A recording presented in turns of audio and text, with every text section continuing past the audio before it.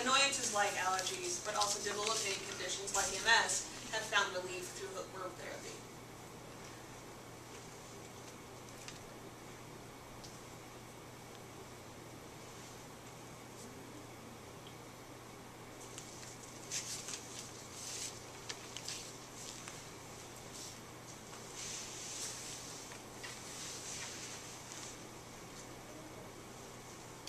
Another parasite, the blood fluke, is able to hide itself from the immune system.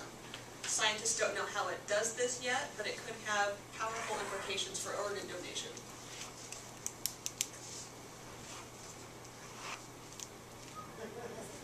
Blood fluke.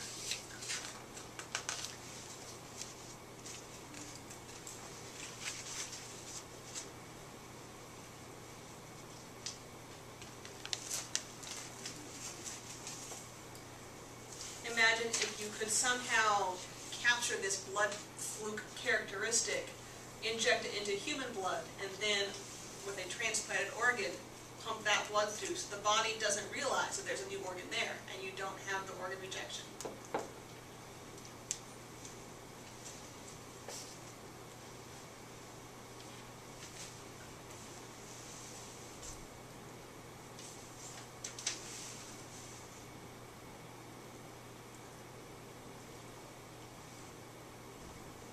Of course, all is not necessarily rosy in the world of parasites, and sometimes they can seem more like foes than friends, or at the very least, frenemies.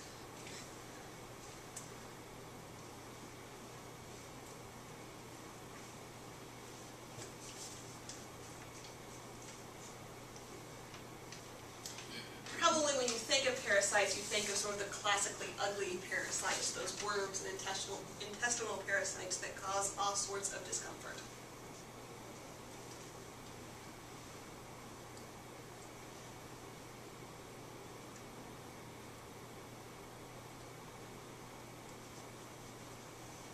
And don't forget that malaria is also a parasitic disease caused by a one-celled organism that's transmitted by mosquitoes to humans and causes more deaths than any other disease in the developing world.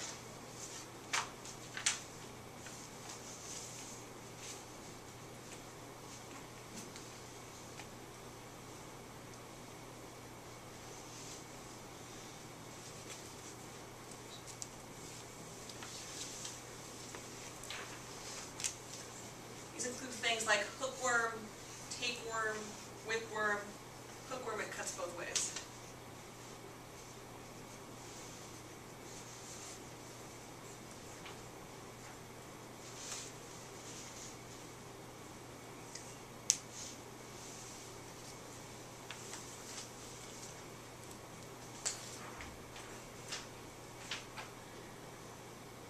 Hookworms and roundworms manage to get into the body by managing to get to the lungs, being coughed up and then swallowed so they can wind up in the intestine where they really want to be.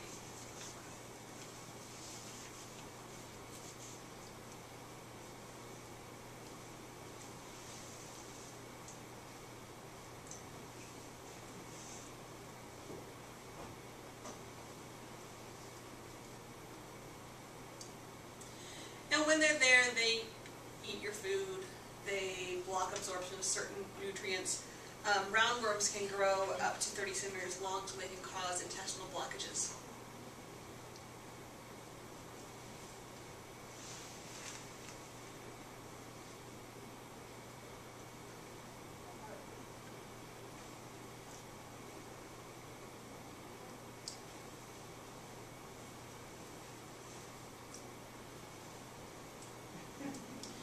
Pinworms we still have in the United States. Usually kids get them because kids are disgusting.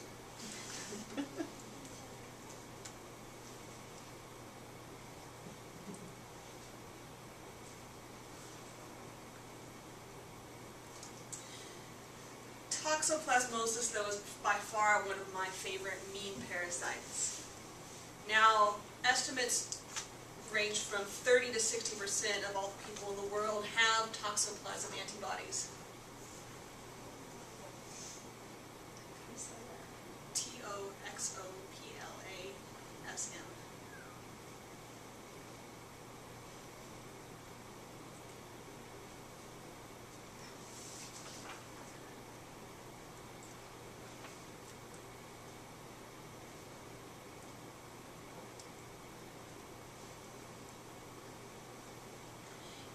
United States, probably 10.8% of people have toxoplasma antibodies, which means that you have had toxoplasm in your system at some point or another.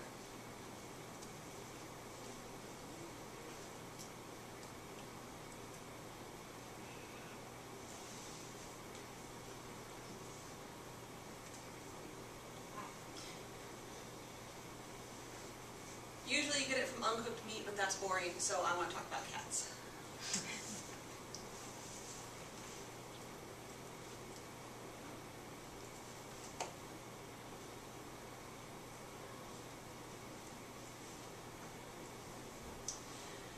Toxoplasmosis is the reason why pregnant women are told not to change the litter box, or get rid of your cat, or don't hang around with cats because you're going to get sick and your baby's going to get sick.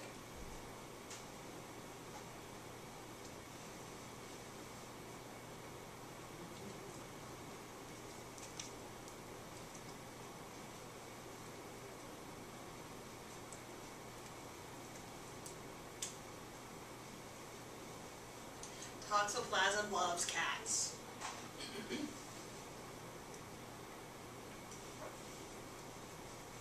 cannot be said enough. Toxoplasm loves cats and wants to get into cats no matter what.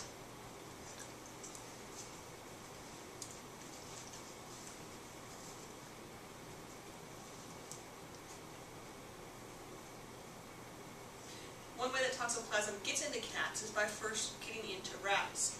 But it just doesn't hang out there, it actually affects the rats' brains.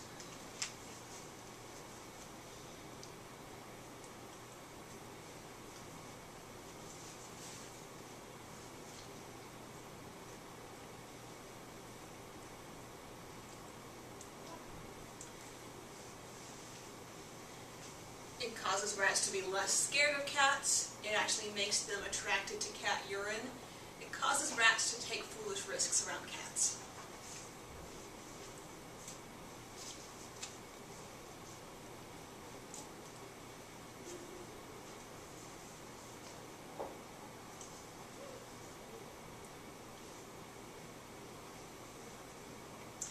So the cat eats the rat, gets the toxoplasm, develops toxoplasmosis, usually doesn't have any symptoms, but the toxoplasm is happy. He or she is inside the cat of his or her dreams.